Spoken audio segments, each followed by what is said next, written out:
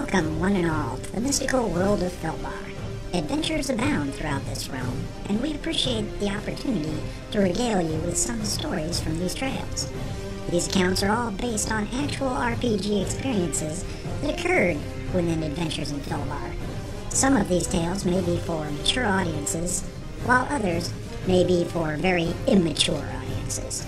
We now present the sage Mikas Tumo from Tamel, also known as the Bard of TheBards. Welcome to session Fartook-57. Last time on the Bards podcast, the group witnessed the burial rites for the two deceased guards and enjoyed a nice, quiet evening in Colby. Without warning, a herd of wild bison stampeded through town doing minor property damage, but injuring no one. We rejoin them as they confirm a larger problem isn't afoot. "Well, anything?" asked Vargas Stoutheart. Several minutes passed, but Cabe, Silvertongue, and Lady Irena shook their heads negatively. "Nothing. No stragglers, no pursuers. I see nothing," proclaimed the bard. The rest of the group came up behind the trio and asked if there were any further problems coming. Peepers was acting normally, which seemed to bode well for the state of affairs. While the stampede had come close to the fiery bodies, they did not knock them over, which brought a huge sigh of relief from Sister Elaine. The magistrate returned to the group and reconfirmed that no one was hurt. The group inquired if there had been much damage, with the reply of, "Thank Dilo, no." The magistrate hustled off to continue checking the area. Cabe and Lady Irena shrugged their shoulders, indicating they found nothing unusual in the darkness. "Well, I suppose we could wander out there," replied the gnome sailor. The party thought for a few moments and noticed Peepers showed no sign of impending danger as it had just before the stampede. Vargas spoke first, stating, "Nah, probably just a random thing. They were probably lost or being chased by wolves that wouldn't come into town anyway. I'm all for hitting the sack." Looking down, he pointed at Bolger and stated that he had to be up at the crack of dawn anyway to leave for Phoenix. After a couple of trying days, the group opted to retire early. The ladies each gave Bolger a hug and wished him well on his trip back to find a ship before heading back to their own shared quarters. The men went to their chamber, and Vargas asked the squat sailor if he had changed his mind. Smiling, the gnome pointed out that he had seawater in his veins and probably always will. Vargas and Cabe stood up and shook the gnome's hand, thanking him for his assistance and wished him well. Vargas added, "Try not to wake us up, huh? I need my sleep." Bolger laughed deeply and waved his finger into the air. "You two need all the beauty sleep you can muster. I would not make the world pay for that issue." The men blew out the lantern in the room and each settled in for a good night's sleep. The next morning, sunlight filtered into the room and Vargas stirred, waking up Cabe Silvertongue.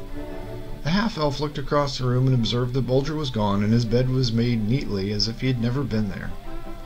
Peering out of the window, he noticed that the clouds had rolled in, but no rain was currently present. Vargas stirred and also observed the empty bed. The ranger scratched his head and stretched out, letting out a huge yawn. "I really thought he would change his mind," barked out the large humor. Cabe shook his head in agreement, but pointed out that everyone had to follow their own heart.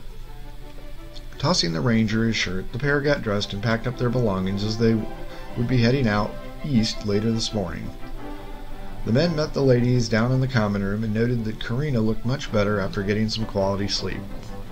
The women were advised of Bolger's departure, and Lady Irena mimicked Cabe's quip about following the heart. Breakfast continued with some light banter when Cabe realized that he had not given Bolger his share of the money that they had received.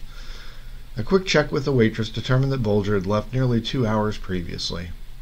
Angered at his forgetfulness, the others pointed out that it was an accident, and maybe they'll find a port city that will have information on the gnome.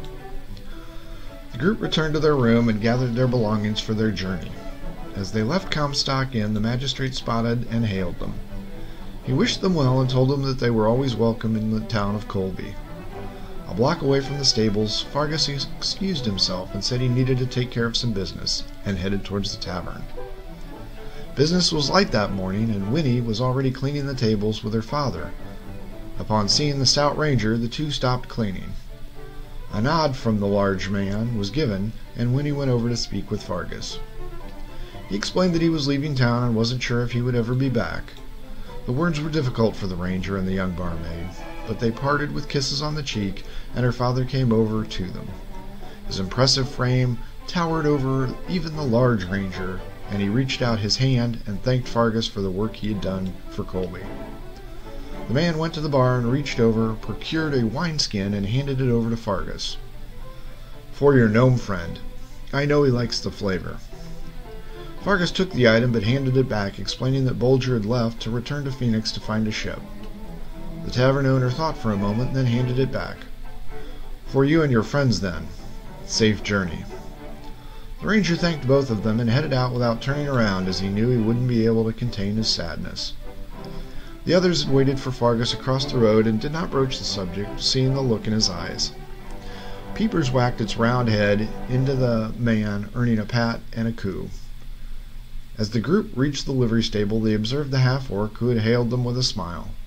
The mounts had been prepared, and they had the gray mule with the others. "What's with the mule?" inquired Sister Elaine. The livery manager explained that it was a gift from the citizens of Colby for all the hard work the party had done. The livery manager handed the reins over to each member and assisted the ladies in getting mounted on their horses. Cabe reached down and extended a hand to the man who had returned the gesture. "Good travel, half-breed," said the livery manager with a wink and a smirk. "Good life to you, kind sir," replied the bard. The clomping of hooves was heard exiting the barn, and a gruff voice inquired if the two were going to kiss. Smiles crossed the faces of the party members as they observed Bolger riding up on his palomino. His face carried a smug look. "You owe me money," he said in a gruff tone. The smiles broadened, and Cabe nodded in acknowledgement. "That we do, my squat friend. That we do." We close out this episode now and give you our thanks for listening. Please subscribe to this podcast, and don't forget to follow us on Twitter at TheBardsPodcast. For everyone in Adventures of Philbar, thanks for listening.